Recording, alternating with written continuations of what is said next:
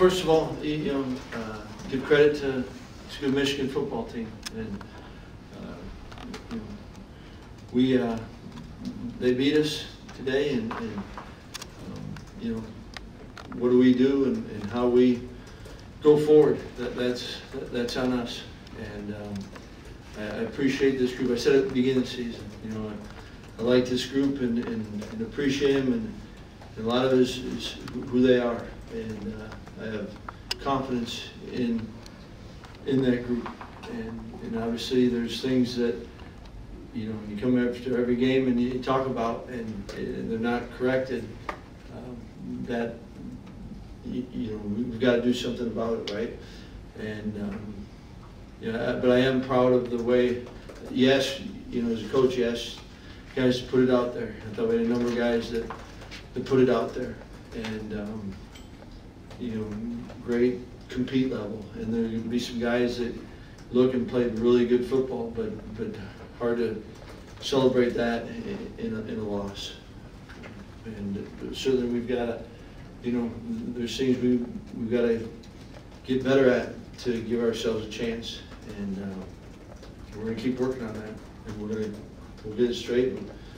And the way, how do you respond? You respond by going forward. Jeff, I'm assuming one of the things you think needs to be corrected or worked on is the overall play of the offensive line. And I know it's more than 5 guys, but at this point, what do you think your options are? Is it just continue to roll with the same guys, or do you say at some point, these guys aren't getting it done and maybe we need to shake some things up? Yeah, it's I understand the question, right, Jeff, and yet I think part of the inconsistency is what gets us in trouble, right? And as you go, certainly, you're playing.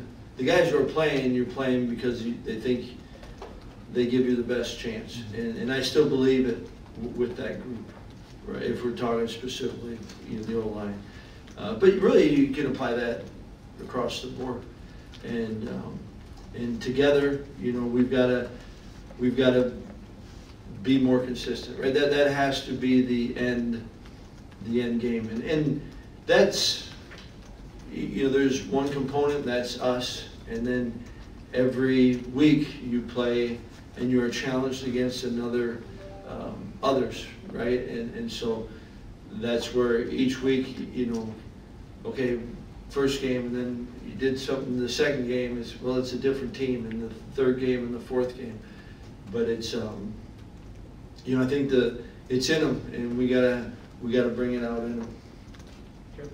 Paul, are you angry right now? What's a good word to describe emotionally where you're at after this start?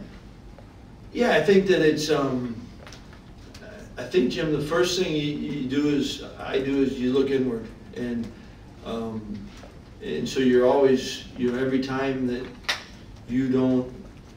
I think I should start by going back. Like, I appreciate this group and the way they put it out there, and therefore you want to do everything you can to help them have success. And when it doesn't happen, I look inwardly, and what is it that I have to do different, have to do better, and I think that's it's driven by a lot of things. It's driven by competitiveness. It's driven by care. It's driven by that's your profession.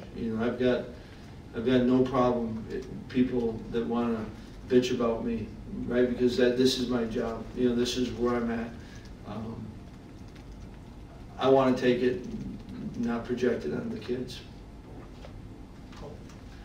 Paul, where do you think what kind of schemes or things weren't you able to get back to after you got some of that momentum late in the second quarter after Graham went down? What? Say again. I'm sorry. You got some momentum there in the second quarter. Were there things that you weren't able to get back to after Graham and Jake went down in that first drive of the third quarter? Yeah, I mean, we certainly, didn't have a good start to the second half, offensively, and then, then it does change a little bit, right? You kind of the way the game plays out, and everything, and then, you know, the couple turnover changes the type of game that you get to play, you know, and so that's why it's always, you got to play each play, right? And they're all different. And, yeah, we didn't really get back into a rhythm, and I think there's a lot of reasons for that. Well, I mean, there's the reason you guys recruited Graham, and I'm just wondering if those two series, back-to-back, the field goal drive and the touchdown drive, did you finally feel you were seeing a guy perform at the level he believes he can perform at, and you expect him to perform at? Yeah, I think there was that, and it looked to me like he was playing, and that's really what you want all of them to be. I don't know at times if it's freed up enough to play, or certain enough, or confident enough. You know, confidence gets thrown out there a lot, but I think it was just I thought, and you look at it, some of our very best players, you know, they're playing. It kind of, maybe it's a bad thing to say, but it looks like they're playing the game. You know, I watched Jack Sanborn, and he's playing the game. I know he's got responsibilities on every play, but he's playing the game, and I think that's, you work towards that, and the good players can, and I thought there was glimpses of that happening today. Paul, this is a program that has succeeded behind strong offensive line, good run game, not turning the ball over. At this point, do you think this team is struggling to find its offensive identity? What would you say the offensive identity is right now? No, I think that's fair to say. You know what? If you're asking it, you don't know, and a good team, you know what it is, right? And right now, I think that's fair, right? Absolutely. What are we gonna hang our hat on? It's there's been times where, you know, it's been good in running the ball. There's been times where we've thrown it efficiently, but I think that we are absolutely, there isn't a strong identity right now, and that's something that we've got to work towards getting. And that, you know, confidence, all right, or I should say, that'll come with consistency, not the confidence. But, you know what I mean? And you got to be consistent. If that's who you are, all right. Right now, I don't want us to be known as an inconsistent group, and that's what we have been. And maybe that is our identity right now. We've got to change that. Paul, in terms of the pass protection calls, how much of that is on the center for you guys versus the quarterback, and how is that affected when you're switching guys in at both center and quarterback? Yeah, no, it's, I mean, you've got your base rules, and there'll be some things with it, but it's, I don't think that part's a challenge, certainly. Paul, does the sloppiness, the muff punt, the kick out of bounds, the turnovers, does that frustrate you at this point in the season, and how do you address that? Yeah, and you don't want to have them happen, right? And you know, heard this a long time ago, and it's true. I mean, you want to be able to out-coach the fans, and when you do those things, you're not doing that. And you know how big of plays those are. But I also, you know, did Jack go up there and say, this is the one I'm going to kick out of bounds? Did a guy go do that? I don't believe that to be true. And so you just continue to coach and work with them. And that's, you know, we want to play good football, and we're not doing that consistently. And that we've got to work on and continue to work on. We've all got to own it. But, you know, I'm not going to get, you know, if shame on us if we're putting someone out there that's trying to do that. I don't think that's the case at all. I know it's right after the game, but do you have any idea of the severity of the injuries to Graham and then Jake? Yeah, you know, just talking real quickly afterwards, and we didn't have. He went to the hospital just because the equipment. You kind of look at it and check on it and see. Which one? On Graham. On Graham. Okay. Yeah, and Ferg, he was out there, so saw him, but don't know much more right now. Just on the other side, what's the difference you see in Michigan's defense this year versus the last couple of years when y'all kind of ran wild on it? Well, I think they're a really good defense right now, and I think they're playing.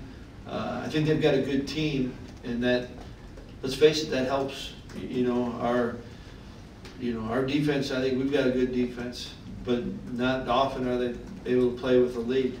and that changes the whole dynamic as well there. But they've got really good football players, and I certainly think what they do is good football schematics, but they've got good players. And each year is different. We did not go in thinking that we're playing last year's team or the one before, and we're different.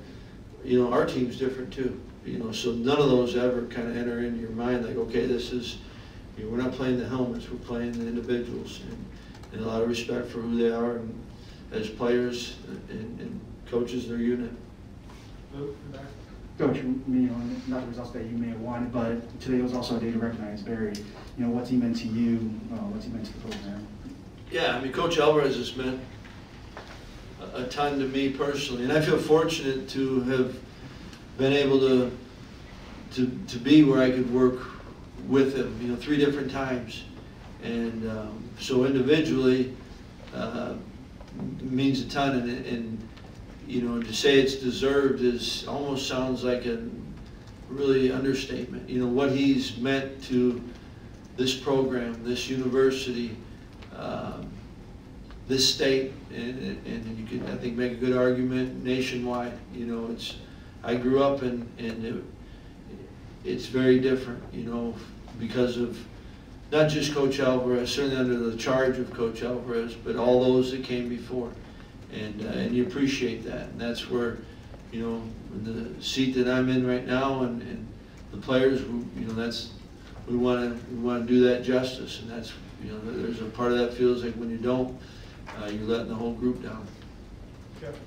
Well, I know your defense was under stress. When the offense had a bit of some turnovers, but do you and Jimmy think there were some times they had a chance to get off the field, whether on 3rd down and 4th down, and didn't execute as they're accustomed to? I'm thinking of that, I think it was 13-10, that long pass to the field house for 38 to set up that touchdown. Yeah, those are,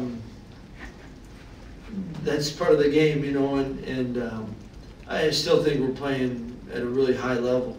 And like I've said maybe in other things, but you're going up against other good players and other good teams, and to think that they're not going to get some plays, that's a big ask. I think it would be a false, on that. And yet I just think that, kind of what I talked about earlier, like who we have in the Army, you're put into some tough situations, and ball's on the 5, and I think they get a field goal out of that. Another turnover. You talk about 3 really, sudden change, short fields, and there's some schematics and there's some play to it, but I think there's a resiliency, and it's as much of a kind of reveals the character as much as the players when they do. And that's why there's a lot of guys that I thought played really well, but I get it, right? It's they don't feel better right now, and it's hard to celebrate them, but I recognize it, and you appreciate that a ton. I know every week's probably different. Are you practicing well, would you say? Are you arriving on Saturday thinking, yep, this will be the day everything changes around because we've practiced well during the week, or are there things you're not seeing during the week that give you concern? No, I have, I actually do believe that, when you come, and I think it's a fair, good question, right? But it's, I've liked the way that they've gone into it, and I like last week, I like the way they kind of responded and attacked, the week leading up to this game, and so they genuinely did feel, that they're doing what they can and like where they're at right now, and let's go, and so I think that's been authentic. Great, time for one more. Paul, I know you haven't had a chance to watch the film, but what do you think the issues were there when they would list the defensive backs, like the one that injured Graham and a couple other times? Those guys were coming pretty much untouched. Yeah, I think, and like you said, don't know, but on one of you, you're talking about a numbers game, and part of that is kind of knowing that, and I'm curious to see if we could have gotten into something that we were trying to get to if we had those type of situations. We didn't in that, but that was a big part of their what they were going to do in kind of some of the overloaded pressures. And so I thought on the field that might be one. I thought we had a couple of those that we didn't get to. I'm anxious to see if my gut was right or not.